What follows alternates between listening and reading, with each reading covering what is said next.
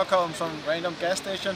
Just drove 8 hours with the trailer, and turns out it's pretty bad weather, so it's not going to be raining tonight, but you had to be able to turn in for the race, so it's going to be a driver's meeting in an hour, and then yeah, I don't think we're going to race tonight, so we're going to wait for tomorrow night, but then maybe we can do some small adjustments to the car. So that's how it is, but we're here. Everything's good, the car's working, so yeah!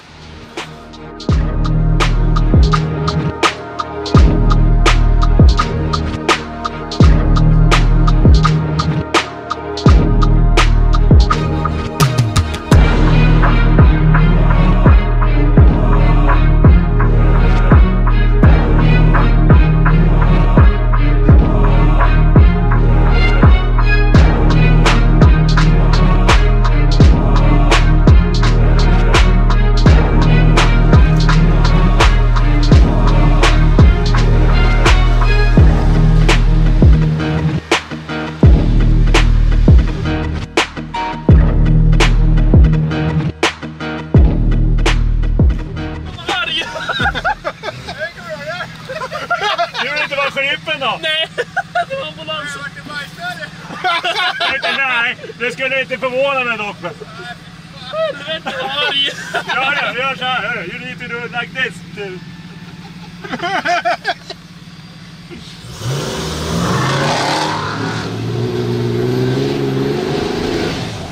Jävlar vad arg. Jag tänkte nej, det är inte sant alltså.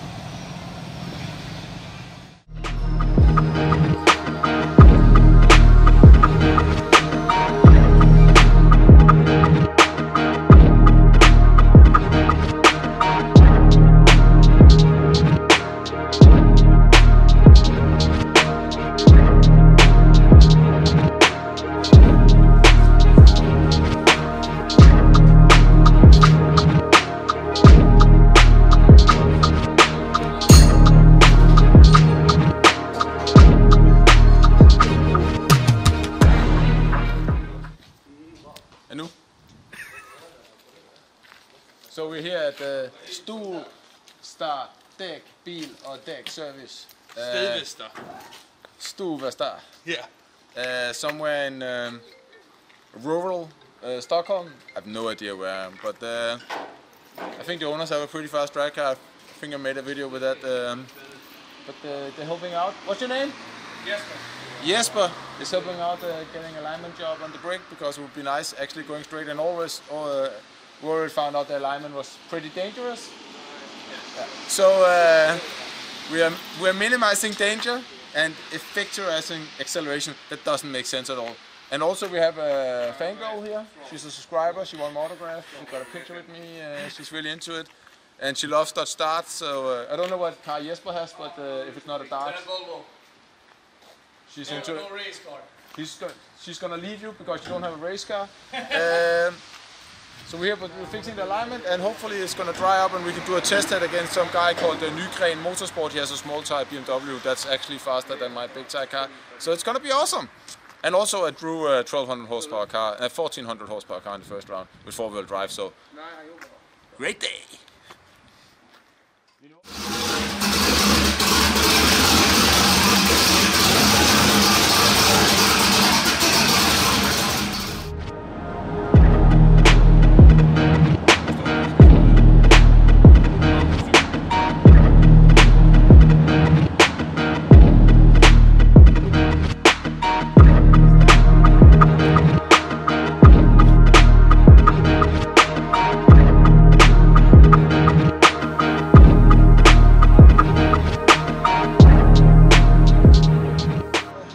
Saturday night, we're getting ready to race. Done the last checks on the car. Everything seems fine. We had alignment done earlier.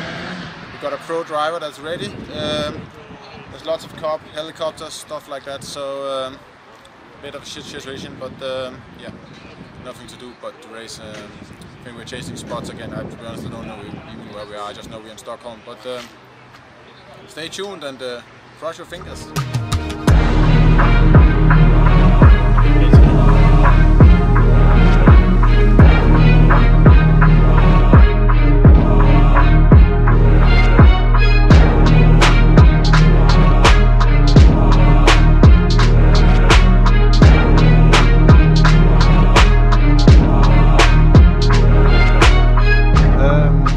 update for everybody watching.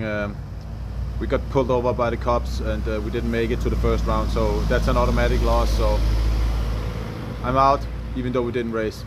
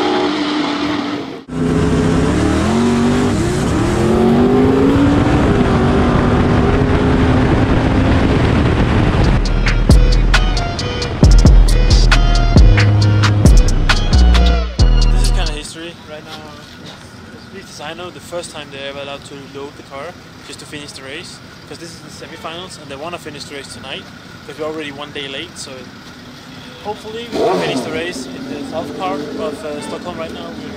They're loading the car, as you probably can see. So hopefully it will go all good. Yeah, this is kind of exciting because we're getting close to the finish.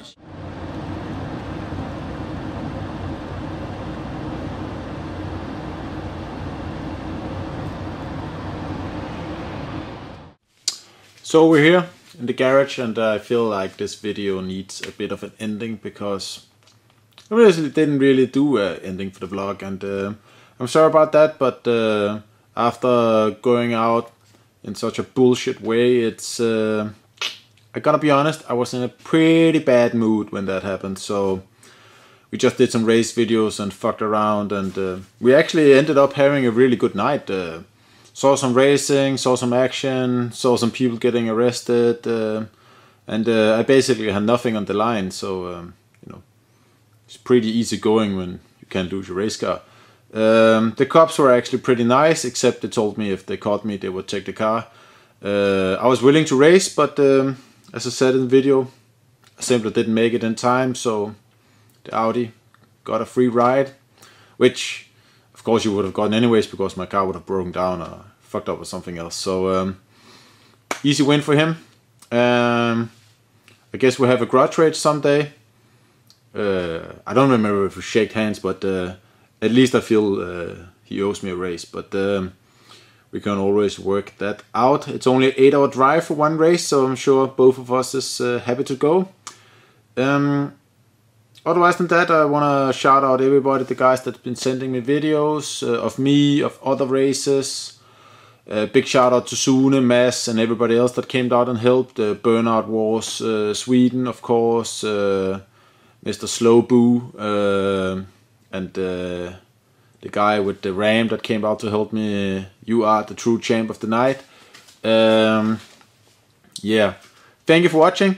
If you made it this far in the video and you're not a subscriber, you should definitely subscribe now. I've never asked people to subscribe, but I worked my fucking butt off to come to Stockholm, and God knows, I mean Odin knows how much pain I've been through. So give me a pity subscribe, that would be really nice. It would be nice to reach, I don't know, 7, 8, 10,000, whatever. And the big question is, if you watch this far, and I'm sure there's gonna be some comments, will I be back next year? To be honest, right now, I don't know. I don't feel like going right now, and hopefully the car will be faster, I'll be a better driver, we'll have a stronger team, all that hopefully will be sorted out. But with all the bullshit around the racing in Stockholm, I feel like it's some of the greatest racing you can participate in. Whatever, it's not, I don't, even not even America has anything compared, but the risk is versus reward is so high. Going to an event, I basically have no chance of winning, but still just going for fun to be part of it, but you know, potentially losing everything. And when I say everything, I mean the car, not everything else, because I have lots of other stuff in my life, but maybe a bit too much police. So maybe next year is gonna be like Eskilstuna, Linköping Open, Skåne Open, stuff like that. That's a little bit more safe and friendly, and leave the big racing for the big dogs. That's how I feel right now. Maybe I'll change my mind, but one thing for sure, if I'm gonna go to Stockholm again, I'm gonna be better prepared. Let me put it this way: I'm not gonna complain about anything like crew or myself or police or anything. We need to be better prepared. And I also feel like maybe Street Race Stockholm needs to rethink how they do things a little bit.